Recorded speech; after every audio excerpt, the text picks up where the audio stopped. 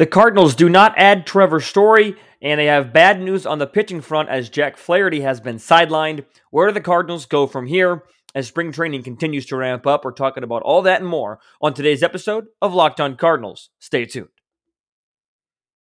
You are Locked On Cardinals, your daily St. Louis Cardinals podcast, part of the Locked On Podcast Network, your team every day.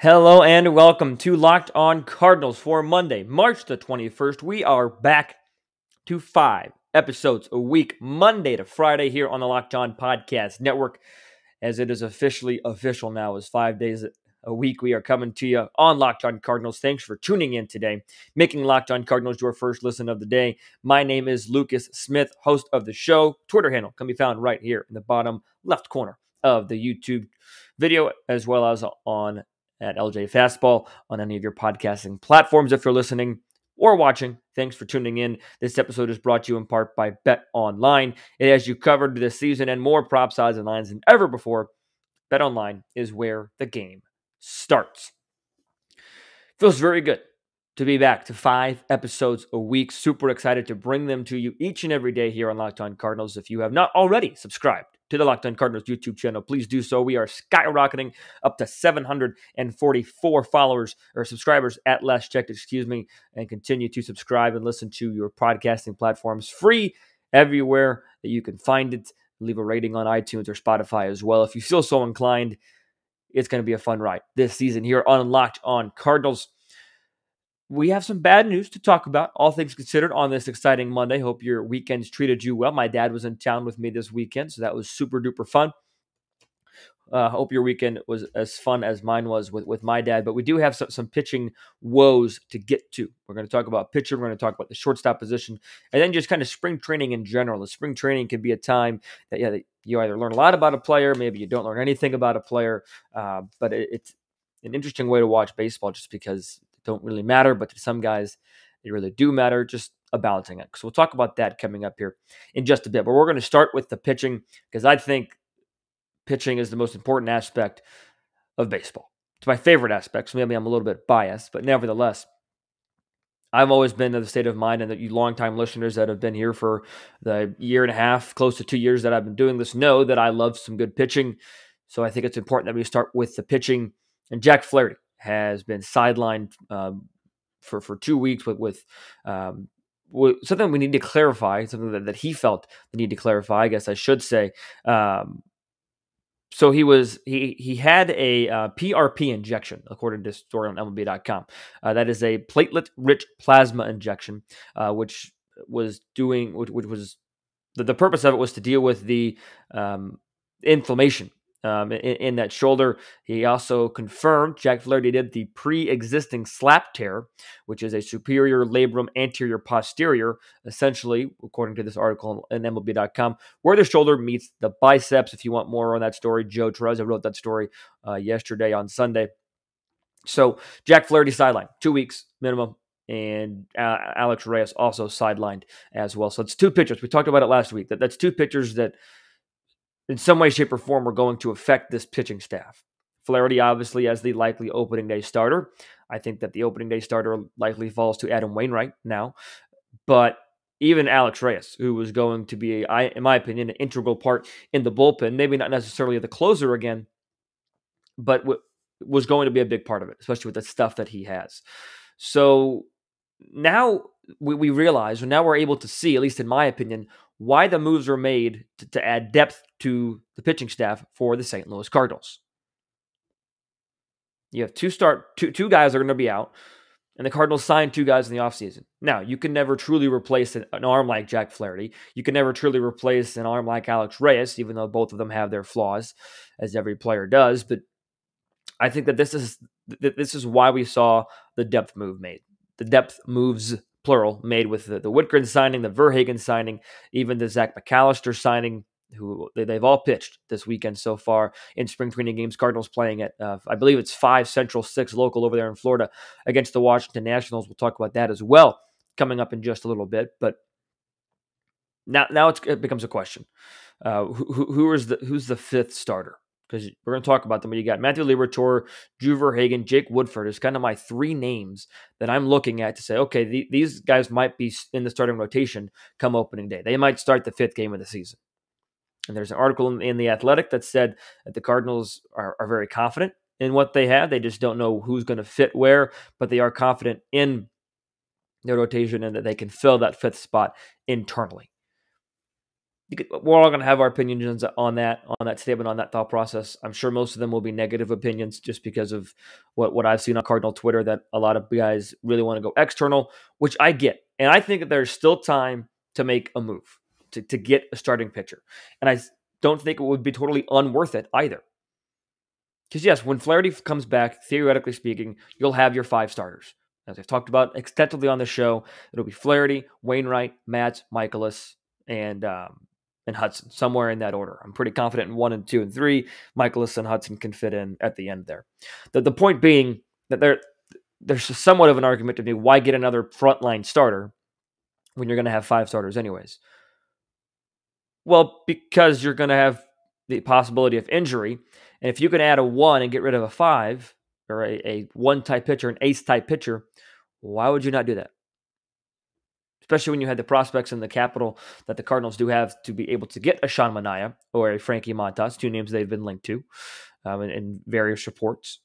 Nothing really specific yet, but those are 2 names that are on my radar. Talking to Jason Burke of Locked On A's over the last couple of days as to what a trade might look like.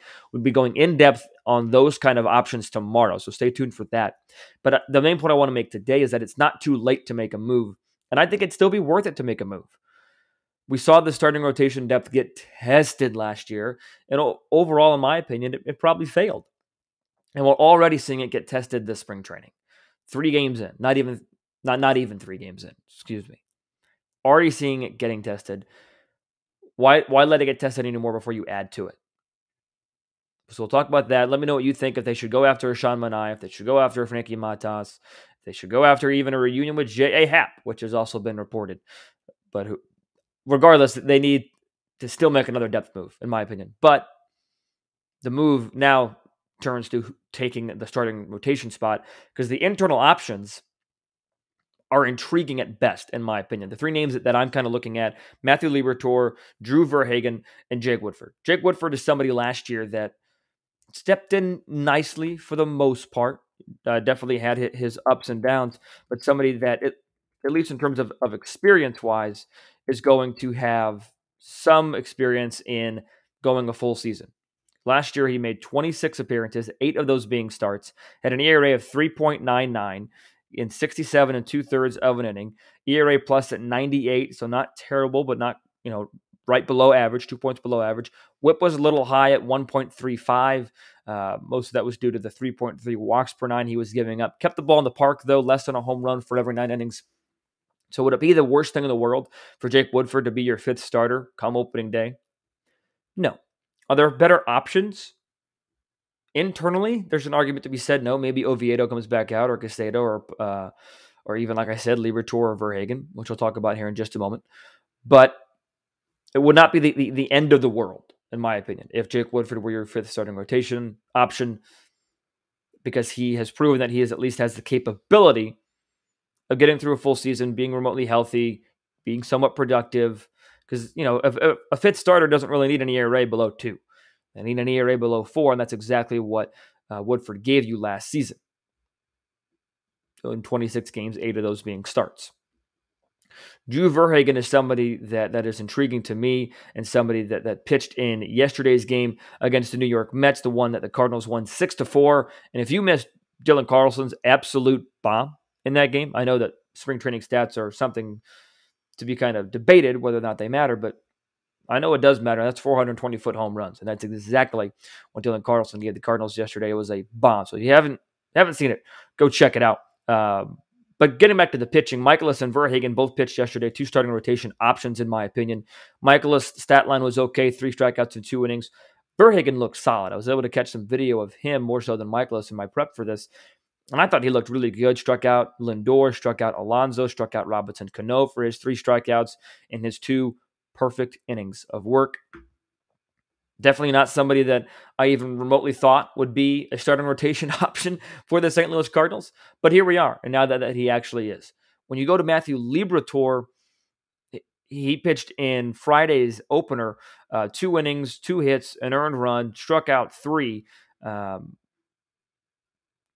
He is somebody that I think is going to need a little bit more seasoning in the minor leagues, in my opinion.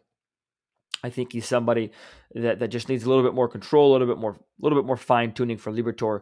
But again, those 3 players are solid options. You're going to have Whitgren that could. Aaron Brooks had a very productive appearance in the game 1 of spring training. You've got options for that 5th starter's role. And again, to close up the point, this is why those depth moves are made. For this exact reason, for when Flaherty or anybody else got hurt, you could fill somebody in. Now, when you're taking out the context and you say, would you rather Jake Woodford, Drew Verhagen, or Matthew Liberatore, or Sean Manaea as a starting rotation option?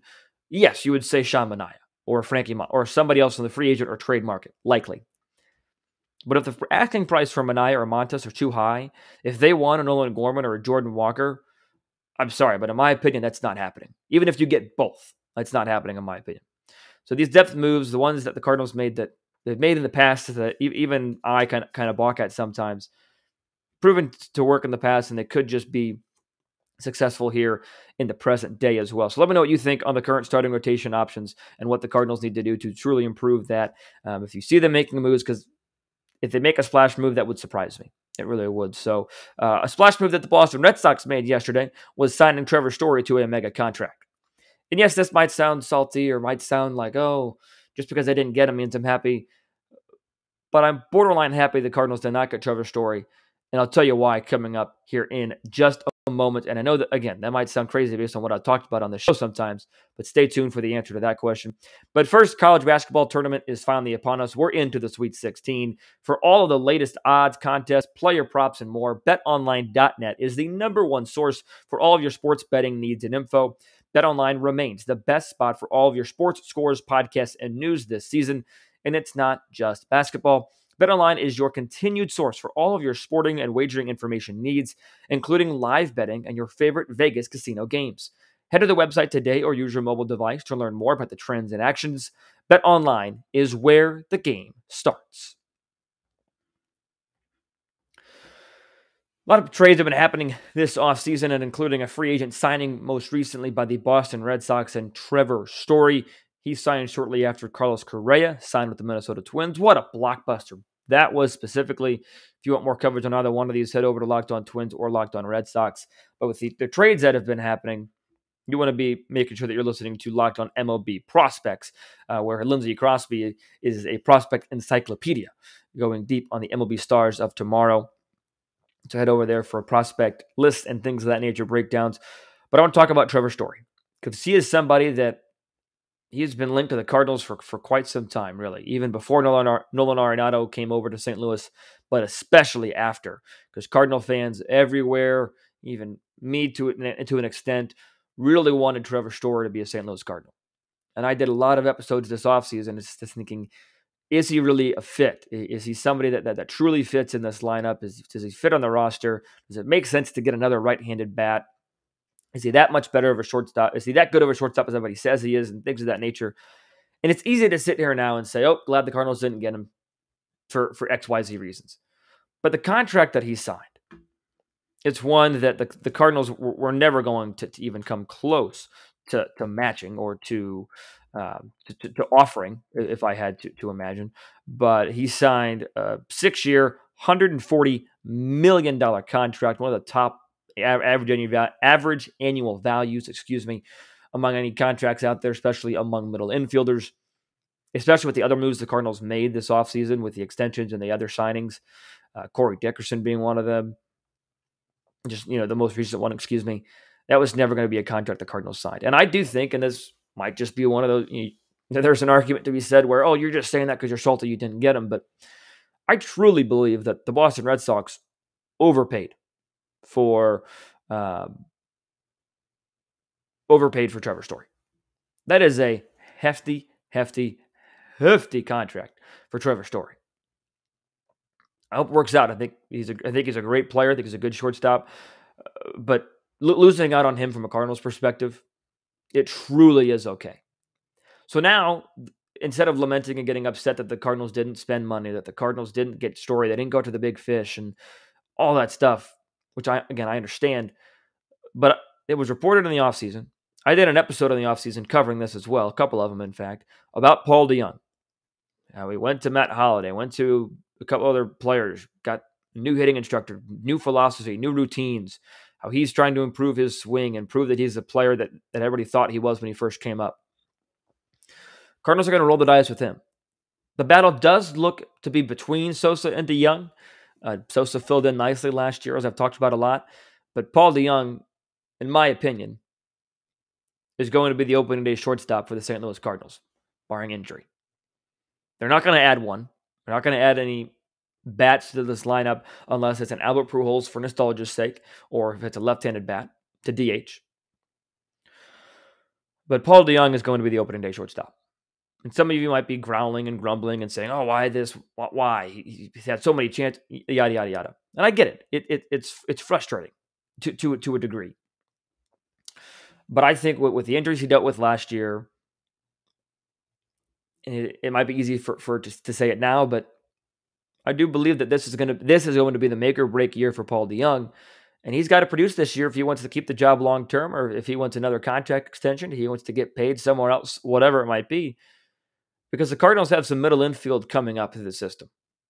Nolan Gorman's an option because I think in somewhat of an ideal world now with the way Trevor Story has gone, the Trevor Story situation has gone. Now I think you come to the pathway of Nolan Gorman being your everyday second baseman next year and Tommy Edman moving over to shortstop, being your full-time shortstop, which is a very real possibility even this year. Because I think if Paul DeJong struggles too much and Nolan Gorman, is just unbelievable in AAA, if he starts the year at AAA, which there's still a possibility he starts in the major leagues. But I see a scenario where Paul DeJong starts as your everyday shortstop on opening day. He struggles. You have Nolan Gorman tearing it up in the minor leagues because he's close to being ready. But with the way the rosters shake out, let's just say he didn't make it. Okay. I see a situation where instead of going on Mundo Sosa at shortstop, I see the Cardinals calling up Nolan Gorman, giving him everyday reps at second base, moving Edman over to shortstop. That's a real possibility. Another possibility, maybe in all these trades we're talking about, maybe Paul DeJong gets traded somewhere. He's trade bait, and the Cardinals go with Edman at short, Gorman at second on opening day anyways, regardless, because they think Nolan Gorman's ready. Which is not saying that he's not ready, but I'm just saying that they would obviously have to think that. The shortstop position was the one position in my mind, defensive position, that the Cardinals could have added to, could have improved this offseason with the reports that were going around, with who they were linked to, with who the free agents were, with how the trade market shook out. Because you're not getting a catcher. Yadier Molina is your catcher. He's reporting to spring training camp today, by the way. You've got Paul Goldschmidt at first. Edman is going to be your second baseman, unless he gets hurt or Gorman outperforms in every way. But Edman's got that pretty much on lock. Nolan Arenado is your starting third baseman, period, right? And your outfield set in O'Neill, Bader, and Carlson. So shortstop was the one question mark position for me, because even if Edman does struggle, even if Edman does get hurt, then there's your spot to call Nolan Gorman up, because ever since the Cardinals acquired Nolan Arenado, Gorman has been working at second base because that's how he's going to get major league playing time. Simple. So am I disappointed the Cardinals didn't get Story? After seeing the price tag, no. Am I disappointed they didn't improve the shortstop position? I don't know if disappointed is the right word, but there is kind of an uneasy feeling about it, that the Cardinals could have improved there but didn't. And it is what it is at a certain point. But like I said, that was the one position I thought that the Cardinals were going to improve on, defensively speaking and offensively speaking. The reason I don't say the DH is because I felt like they had way too many internal options at the designated hitter spot. If they were able to get a Schwarber, that would have been obviously a plus. If they were able to get an Albert to platoon, I still think they could platoon Albert and Corey Dickerson, to be honest with you guys. But I don't know if that's a realistic possibility or not. But the shortstop losing out on Story, again, just kind of finish it up. It's not a huge loss for me. It's not like you're losing out on, somebody that you were linked to the whole year, or somebody that that you could have matched a price contract to. No, it just is what it is at a certain point. And with the signings they've made, I think the offense is in a decent spot. Especially, I was pro Corey Dickerson. Again, if that's the last move they make, then yeah, it's probably not a great move, and you've got some things to talk about and some things to improve upon. But with Corey Dickerson, he could be a nice depth piece. But the offense right now, is it lacking a little oomph? Maybe at a couple spots. But overall, I think the offense is in a good spot. I want to hear what you guys think. Let me know on what you think about the pitching situation, on the injuries. Let me know what you think about the losing out on Trevor Story, the offense. Drop a comment in the YouTube section. They were flying in yesterday. I appreciate that. Or Thursday and Friday, excuse me. DM me on Twitter at LJFastball. DM the show on Twitter or Instagram at LO_Cardinals. You can also email the show anytime at lockedoncards@gmail.com. So those are the big two news things that I wanted to touch on today. Again, tomorrow we'll talk a little bit about possible trade scenarios. I'm talking to Jason Burke of Locked On A's. He won't be on, but I'll be talking to him about that aspect of it. To finish up the show, in the third segment, I want to talk about spring training. Because the Cardinals have had 2 games underneath their belts. Talk about my thoughts so far, as well as talk about the game coming up tonight, in which we get to see a Cardinal debut getting the start on the mound tonight. So for all that conversation, stay tuned. But first, I want to tell you about the best tasting protein bar in the business, and that is a Built Bar. Built Bar is a protein bar that tastes like a candy bar, and they also have other incredible options such as a Built Bar Puff.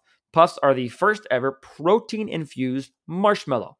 You heard that right. They're fluffy, marshmallowy. They're not just a protein bar. They are a treat. And just like Built Bar products, they're covered 100% in real chocolate. Built Bars are low calorie, high protein. You can replace your candy bar with these because they are better tasting and more healthy. Because most Built Bars contain 130 calories, 4 grams of sugar, 4 net carbs, 17 grams of protein. Compare that to your average candy bar, usually about 240 calories, 30 grams of sugar, dozens of net carbs. Built Bar is better in every way. So don't wait. Go to Built.com right now. Check out all the amazing offers, as well as all the amazing flavors available for you to try. Use promo code LOCKED15 at checkout, LOCKED15, to get 15% off your order. Once again, promo code LOCKED15 for 15% off at Built.com. Obviously, as you know, spring training is upon us. And spring training is a time that a lot of times you can only look at the box score. You can only look at the stat sheet. Obviously, there's video of the last couple of games the Cardinals have played. And yet it's a time that stats really don't mean much to certain players. For example, if Paul Goldschmidt and Nolan Arenado, again, they haven't because they already have hits, but if they were combined to go hitless the rest of spring training, do you think they're losing their jobs? No. If Lars Nootbaar or Juan Yepes go hitless this entire spring training, do you think they're breaking camp with the team? Likely not. You can't just look at a box score and say, oh, this person's doing well, this person's not. They're going to make the team. They're not. It's more complex than that. Especially when if you're looking at Paul Goldschmidt hitting 4 home runs in a week, but every time he hit a home run, he was facing a minor league pitcher. Do those home runs really mean much? It's a balancing act of everything. It's a fascinating way to interpret a baseball game. But there are some stats I want to go through and some names I want to talk about in the first couple of games that the Cardinals have been impressive with. The first one, the Cardinals won 4-2 against the Houston Astros. Cardinals only got 3 hits. The Astros got 5 hits total. One of those hits was an Andrew Kisner home run. And it's a great swing. And I really do think, I tweeted this out, I don't think the Cardinals should be overly worried about the post-Molina era. Because you've got Andrew Kisner, who I think is going to be solid if he gets regular playing time.